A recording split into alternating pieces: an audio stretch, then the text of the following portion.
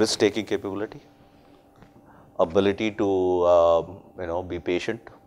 Disruption needs patience. You cannot see overnight results. Pan-organization acceptance of the fact that we are disrupting. And most importantly, it's a very slow race as far as people getting impacted by the disruption is concerned.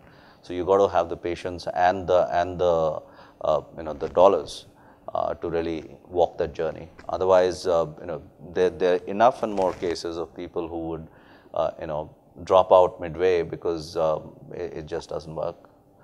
They didn't have the patience.